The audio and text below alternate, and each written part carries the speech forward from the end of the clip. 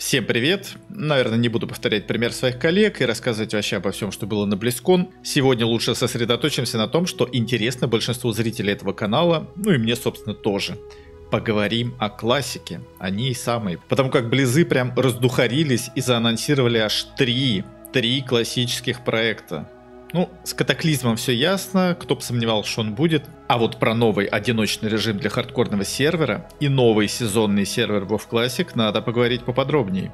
Тем более, что выйдет новый сезон вот уже через каких-то 3 недели. Я, если честно, в шоке. Как Близам в этот раз удалось не допустить ни одной утечки, что, как правило, сопровождает любой их крупный релиз.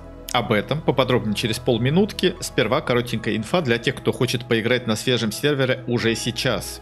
На первом русском игровом сервере по World of Warcraft Mist of Pandaria Panda WoW совместно с проектом WoW Circle 28 октября открылся новый игровой мир 5.4.8 с рейтами X100 и постепенным открытием контента, начиная с патча 5.0. Если вы давно хотели поиграть на Пандарии с хорошей работоспособностью и онлайном, то этот сервер для вас. Помимо вышеозвученного, есть и другие особенности, такие как кастомные полезные NPC, PvP и PvE спектаторы, телепортер, кросс-серверные межфракционные поля боя, античит собственной разработки. А для любителей играть на низких рейтах администрация предусмотрела возможность менять рейты с X1 до X100 специальной командой в чат. Более подробная информация об особенностях, типе мира и так далее по ссылке в описании. Итак, начнем с хардкора. Казалось бы, что еще можно было добавить на существующие хардкорные сервера, кроме того, что уже там есть? Режим одной жизни, маг-гора, более безопасное перемещение по миру. Blizzard, открывая свои первые хардкорные сервера, решили не полностью копировать весьма суровые правила для игроков, ранее введенные создателями хардкорного аддона, а сделать все куда проще. По факту, нынешний хардкорный сервер мало чем отличается от обычного. Ну то есть, доступен аукцион, почта, взаимодействие между игроками, лоу-левелам легко могут помогать в группе high-level, без каких-либо для него за это санкций. На старых неофициальных PvE-шных серверах все это было запрещено. Аддон следил, чтобы игроки не пользовались аукционом, не получали какие-либо предметы от посторонних игроков. Единственное, что исключения были сделаны для рейдящих статиков, в которых можно было обмениваться предметами в рамках гильдии. При прокачке игроку было запрещено вступать в группы кому-либо вообще. То есть не то, чтобы запрещено давать пати не хардкорным игрокам, а вообще всем.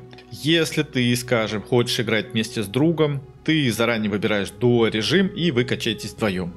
Но если кто-то из вас умирает, то должен умереть и второй. Опять же, исключение для прохождения какого-нибудь данжа, не более. Такие вот ограничения. Не знаю, насколько это было интересно, народ играл, в принципе с правилами соглашались. Близы, как вы поняли, практически от всего этого отказались. Единственное, что пошли на компромисс и ограничились прохождением одного инста в сутки. Тогда как на старых вот этих вот PvE-шных мирах разрешено было проходить каждый данж по одному разу вообще. Много было разговоров о том, что это за хардкор, когда ты можешь покупать голду, предметы, пользоваться бустерами и так далее. Особенно эти разговоры были популярны при проведении каких-либо турниров. Ну вот, например, последнего ОТК Мак-гора. Я вам уже рассказывал о том, что популярный классический стример Кузу досрочно вышел из соревнований, потому что ему там не понравилось, что практически все участники вынуждены были качаться под бустами, а в отдельных случаях даже покупали голду. То есть, кто качался один, был в более невыгодном положении относительно известных игроков. Глядя на все вот это вот безобразие и, возможно, слушая рекомендации своих корешей-стримеров, Blizzard решили, что ну окей, хотите по-жесткому, будет вам по-жесткому. Вчера на Blizzcon был анонсирован новый одиночный режим для хардкорных серверов. То есть все то, о чем я говорил вам ранее. Квесты в соло, аукционный трейд забанен, пати только в данжи и все такое. Вплоть до 60 уровня, потом все ограничения снимаются. Не знаю, что за награда за это будет. Возможно, никакой супер ценной награды и не предусмотрено. Я думаю, вводят одиночный режим Blizzard именно сейчас, глядя, как популярны нынешние турниры на хардкорных серверах и в каких условиях они проводятся. Поэтому решили помочь сообществу сделать их интересней. Новый режим планирует заехать на сервера хардкора уже в следующем 2024 году. И, скорее всего, сразу, как он появится, анонсируется официальный, или может быть неофициальный турнир, в котором все участники будут между собой равны. Эту новость игроки встретили с восторгом и уже ждут, когда можно будет опробовать. Только ты, твой персонаж и никакой внешней помощи. Это, кстати, довольно интересная история, потому как подобный режим раскрывает классику с новой стороны.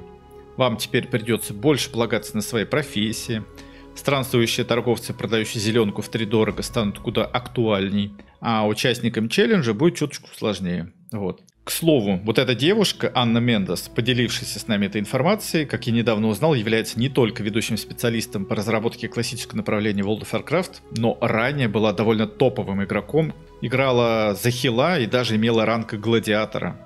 Прикольно, что она так высоко поднялась, и теперь в команде Blizzard есть еще один сотрудник, который знает игру куда лучше, чем какой-нибудь там обычный технарь. Теперь, что касается Classic Plus. Действительно, я очень удивлен, что Близам удавалось скрывать это настолько долго и не допущено ни одной утечки.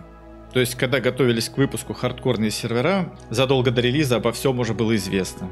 Дата-майнеры вытаскивали все новые и новые файлы, стримеры там загадочно подмигивали. Типа, ребят, мы такое знаем, такое, но пока не скажем. Короче, все было ясно. В случае же с новым сезонным сервером было известно только то, что Близы, там что-то планируют, о чем пока сказать не могут. Анонсируя хардкорные миры и ожидая легкий хейт по этому поводу, сотрудники Blizzard четко дали понять: ребят, не спешите нас ругать, это не все, что мы готовы вам дать. Будет что-то еще, но пока сказать не можем. Ну а вчера на Blizzcon мы уже выяснили, что это будет.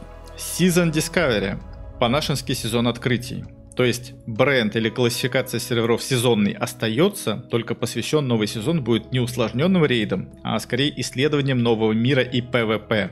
Об этом было четко сказано, что по этой причине мы не будем проводить никаких открытых тестирований, а релизнем новые миры по факту. 30 ноября игроки зайдут на сервера и в полной непонятке, что это за миры и что им делать, начнут исследовать и пробовать для себя новый контент. Как сказал спикер команды по разработке WoW Classic, нам будет интересно понаблюдать за чатиком, в котором игроки начнут делиться полученным опытом с другими игроками и заново осваивать, казалось бы, уже знакомую игру. Предварительно известно, что в принципе это все будет тот же самый WoW Classic, но с некоторыми дополнениями.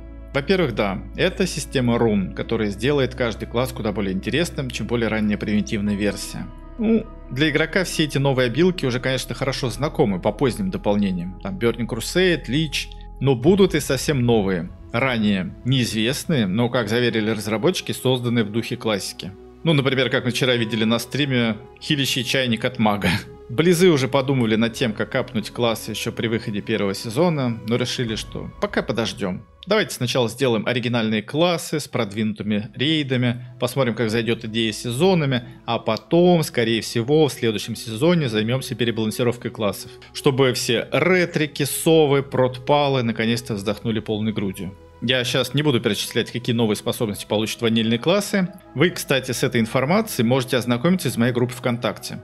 Там каждый класс описан очень подробно, что и как он в Season Discovery сможет делать. Скажу лишь, что это будет довольно необычная система, при которой игрок будет получать от своих классовых тренеров новые задания на поиски той или иной загадки. Грубо говоря, это своего рода новые классовые квесты, на вроде получения варом, деф или берстойки. Только игрокам надо будет искать руны, которыми они смогут чарить свои шмотки, благодаря чему получат новые способности. Самое интересное в том, что эти способности будут у игроков независимо от того, в каком он планирует играть билде. Благодаря чему можно сделать уникальное сочетание талантов и новых скиллов. Минус этой новинки я вижу только в одном. Это, кстати, очень серьезный просчет, который может довольно сильно подпортить баланс фракций. Ранее, в классике, основной плюс Альянса это были паладины. С паладинами легче PvE-шить, они довольно неплохо тащат в PvP. И как только вышел Burning Crusade, где Орда получила своих паладинов, большинство игроков, не увидя для себя вменяемых аргументов оставаться на Альянсе, ушли на Орду, где, согласитесь, расовые способности куда интересней. В новом Season Discovery, благодаря системе рун, Орда получит пало-бафы для себя, в то время как Альянс получит шаманские тотемы. С одной стороны, это справедливо, и это, наверное, даже широкий шаг в сторону балансировки фракций. С другой, я не вижу смысла выбирать фракцию Альянс в таком случае, учитывая то, что новый сезон будет ориентирован на PvP. Я надеюсь, Blizzard хорошо продумали это решение, чтобы потом не пришлось исправлять свои же ошибки. Можете написать в комментариях, что вы об этом думаете. Кроме всего прочего, сам сезон будет разделен по таким своеобразным мини-фазам, в которых прокачка сперва будет ограничена до 25 уровня, потом выше, выше и выше. То есть, не так, как мы привыкли раньше, что первая фаза это МК и Никси, затем ПВЛ и так далее, а куда проще. Первая фаза это, как я уже сказал, 25 уровень и БФД. Да, всеми нами знакомая непроглядная пучина. С теми же боссами, но у боссов уже будут новые механики и убивать их будет куда сложнее. К слову, вчера на стриме я наблюдал, как убивают водного Элема, который по тактике напоминает барона Гидеона, вешающего рандомно бомбу, которая, если игрок не выбежит из рейда, взорвет всех, кто рядом. Довольно забавный момент, потому как никто из стримеров, тестирующих новый рейд, тактику не выкупил, и они там одним за другим взрывали друг друга. Но, как вы поняли, БФД это будет не единственное, что будет в игре. Я так предполагаю, в каждой такой фазе будет новый топовый рейд, в котором будут бисовые шмоточки под текущую фазу и уровень. И игрокам придется каждый новый этап развития сервера заново их осваивать. Без гайдов, описаний тактик, без всего вот этого. Подобная идея пришла в голову Близзам после того, как они увидели первый PvP-турнир на тестовом хардкорном сервере, когда у игроков было ограничение прокачки до 30 уровня. Участникам приходилось искать для себя лучшие шмоточки, которые можно одеть на 30 уровне. Особенно повезло воинам, которые единственные, кто могли на 30-м получить топовый топор, тогда как у других классов ничего подобного не было. Вру, у хантов был лук из тернистой долины. Награда за квест «Большая охота». Качество лука условно было для 45 уровня, а начать делать квест не разрешалось 29. Как бывший твинковод на ханте 29 брекета, я это отлично помню. Вот, получается, в каждой фазе с ограниченным уровнем игрокам придется искать вот такие вот сильные квесты с крутой наградой, чтобы на возможных турнирах быть максимально сильным. Ну, кроме рейдового шмота, конечно же, который тоже переработали. Еще один любопытный момент упомянул спикер. Часто они на форумах и других ресурсах слышат фразу новичков: не поздно ли им начинать играть? Такие вопросы действительно возникают уже через неделю после открытия фреша. Вот, наверное, уже все прокачались, оделись, есть ли смысл мне начинать и все такое. Подобная система с постепенным открытием уровня как раз и направлена на то, чтобы новым игрокам было всегда актуально начинать с любого этапа развития сервера. Ну, потому что если вы ворвались на 30 уровне, то впереди еще очень много всего, очень много фаз, и вы всегда сможете не только догнать конкурентов, но и превзойти их. В то время уже одетым игрокам тоже не придется скучать, и при каждой смене фазы им опять надо будет заниматься развитием персонажа. Вдобавок, Blizzard собираются добавить похожую схему, которую они применяли на серверах Лича со счастливыми деньками, когда при выходе каждой новой фазы скорость прокачки новых игроков увеличилась там на 50%. Не считаю это положительным решением, потому что прокачка в ваниле не самый плохой аспект, зачем его ускорять, не понимаю. Но главное, чем заниматься игрокам после взятия макс-левела? Допустим, ты качнулся, закрыл тот же самый БФД, у которого, кстати, будет КД трое суток, и что дальше? ПВП. ПВП, ребята. Весь этот сезон будет ориентирован именно на турниры, массовые замесы в Open World, БГ и прочее. По всей видимости, это будет самый ПВПшный сезон из когда-либо существовавших. Потому как Близзы планируют из большинства спорных открытых локаций сделать, во-первых, масштабные поля боя, во-вторых, добавить открытые площадки для турниров. Вы, наверное, помните, что в прошлом турнире ОТК Макгара организаторам приходилось залезать в жопу мира, чтобы подобрать подходящую площадку под дуэли. Где-то там под текстурами локаций, за порталами рейдов и так далее.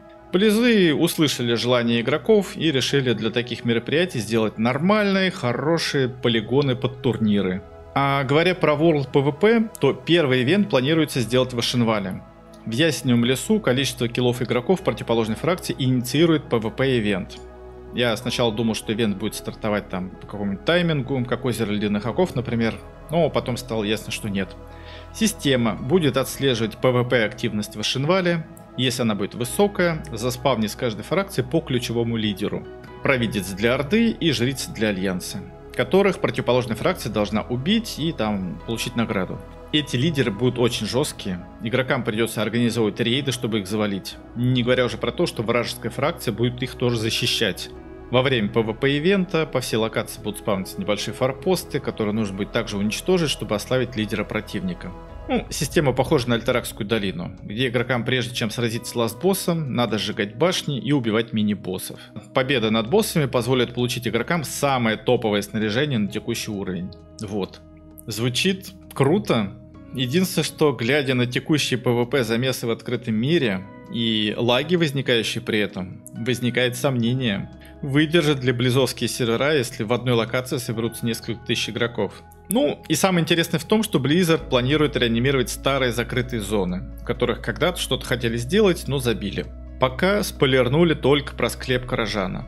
Склеп планировали открыть в свое время как самостоятельную зону или подземелье, но по неизвестным причинам проект отменили. В настоящее время любой на классике может пролезть в склеп, там ничего нет, просто голые стены и ужасающий затопленный подвал с мертвяками. Вполне возможно, там будет что-то, о чем мы пока не знаем. Я думаю, мы продолжим еще говорить о предстоящем сезоне открытий и дальше. Там действительно есть что пообсуждать, но чуть позже. Поэтому обязательно подписывайтесь на канал, чтобы дальше узнавать об интересных событиях из мира WoW Classic. Буду благодарен за лайк под видео. Удачи!